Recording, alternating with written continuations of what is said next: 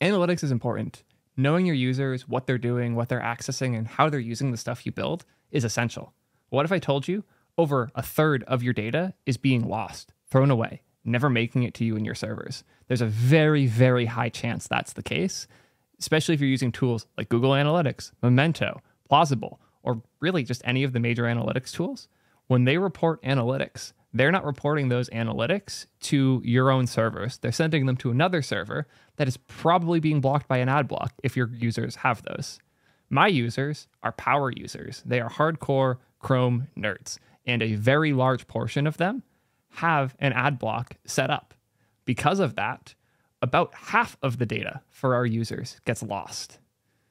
That is not acceptable for us to have things that we need, things like user reports for bugs, things like events and what pages that they're going to. We need, at the very least, anonymized data on how our platform is being used in order to iterate on it, improve it, and just generally make a better experience for our users. And having that data all get thrown away is an unacceptable compromise. So, how do we prevent that?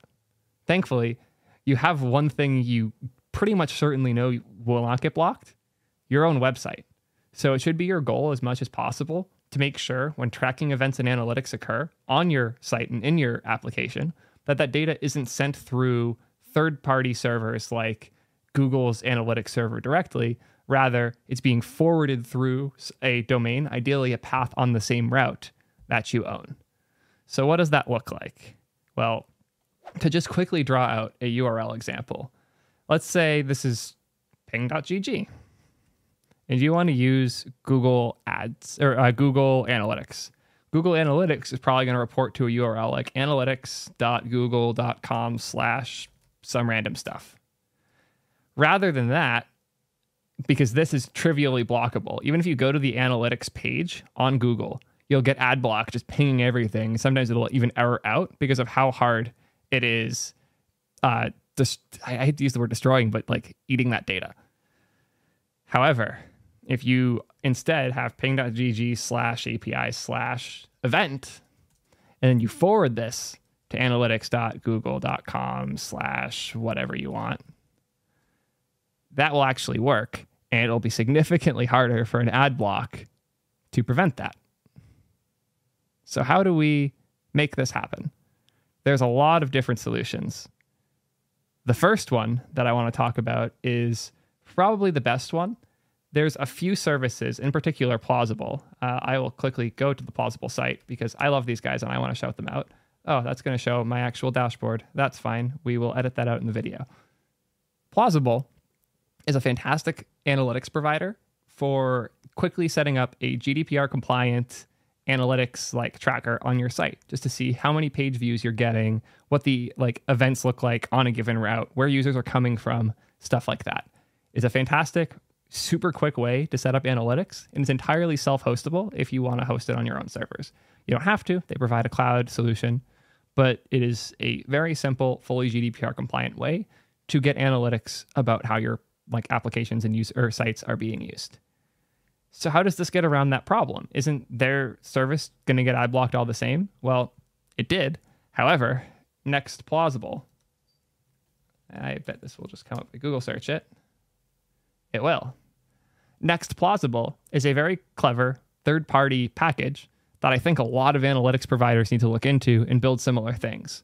Because the really clever thing it does, if I go to the index TSX here, is they actually create redirect URLs in line. So if you wrap your next config with Plausible proxy, it will add some additional rewrites that redirect the source to a different destination. And that source is, funny enough, /API/event. Because of that, we can now post to our own URL /API/event, and it'll be much harder for an ad block to catch that as a thing that it should be blocking. And then once that's on your server hitting that rewrite, you send it off wherever you need to send it off.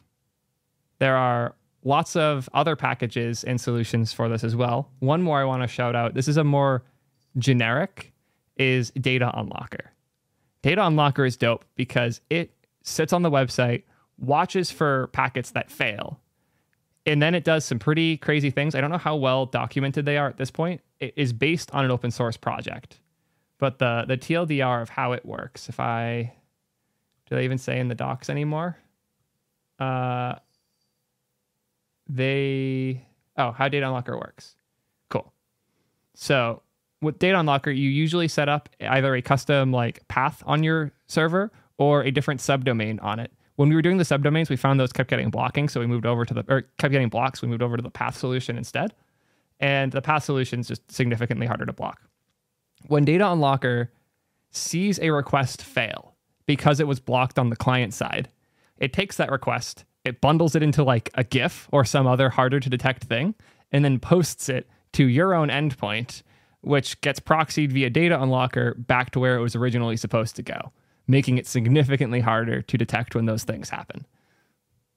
Really cool little service that makes it significantly easier to not think about these problems and just have your data come through. And the pricing's totally reasonable as well. I saw somebody bringing up Fathom. Is the link there for me to quickly grab? It is. Because Fathom also has a custom domain solution where you're able to make, in their words, one simple DNS edit and you're good. I don't think it's quite as simple as they're implicating there, specifically because, as I mentioned before, the data, like when you put a subdomain, those can get blocked if your site gets any meaningful amount of traffic. Someone will sit there, see that's where it is, and block it. It's very easy to get around those. However, the path rewrites when you're using something like a Next.js server, basically impossible to work around, especially if it's a path that's being used for other things. There was other details in this one. If I go to the custom domains guide, they have you generate like a named one, so it's less likely. Yeah, these will get blocked pretty hard. On the off chance, bitch, this happened to me like 7 times. Yeah, this is a cool strat, but it's not good enough. Fathom's cool, but I don't think that's going to do everything you need it to. That said, there's no reason that Fathom's solution wouldn't work in tandem with Data Unlocker if you had this as like a second level, like, or redirect basically on top. And if you're using Segment, you can modify Segment to point all your traffic through a local domain as well, or you can use Data Unlocker and just have it do it for you. All of these options work. I've used all of them for different things. I am using multiple of them at the same time right now. And I've had to do my own custom patch packages and rewrites to do things like make LogRocket send the data to the right place and not get blocked. So sadly enough, intimately familiar with all of these solutions. And as such, I cannot confidently say any one is the guarantee, do this and you're good. But generally speaking, you want to make sure that the pipe that data is going through is one that you own, so that it's a lot harder for that to get blocked. Anyways, I hope this was helpful. Analytics is hard.